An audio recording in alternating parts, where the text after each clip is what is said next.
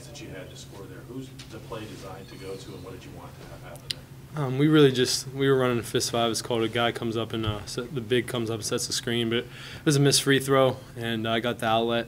Two guys came and I saw DC, but it wasn't really. It was whoever gets it goes. Were you guys happy with the shot selection over the last couple of plays, last couple trips on the floor?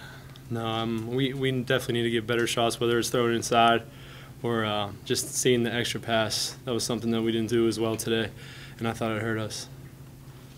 Was it a problem in the second half in general? Because it seemed like you guys didn't shoot as well there in the second half, field goal percentage-wise. Yeah, I mean, like I said, we just got to play unselfish, and the shots are going to get knocked down whether or not.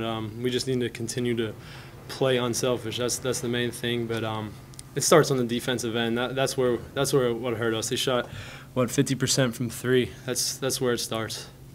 Well, for both of you, you knew you were going to be facing a pretty formidable guy in Lynn there. What's it going to take for this team to upgrade that defense, including against perimeter shooting? We just need to make sure we have a different setup this year on defense where we fake and stay, but we knew it all week long, practicing for Lynn, that he could shoot, and he knocked him down this time. Didn't look like you guys were on the floor all that much together tonight. Was that by design?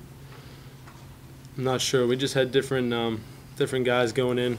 We're deep this year, and Coach is confident in everyone that comes in. So I don't know what the difference, but I think we're deep. So he just put them in, and yeah. You guys played a lot of zone. Was that because of the foul situation, or is that by design?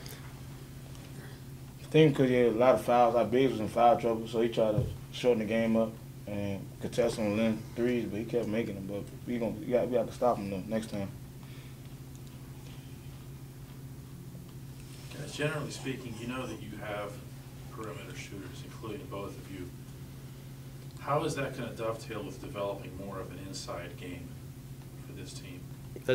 We need to focus. I just heard coaches talking about it. We need guys, our bigs need to post up better, and we need to see them more because, like you said, we are a three-point shooting team, and we can't win in the A-10 just shooting threes and live and die by that. So we got to make sure we continue to throw it in and get guys in foul trouble.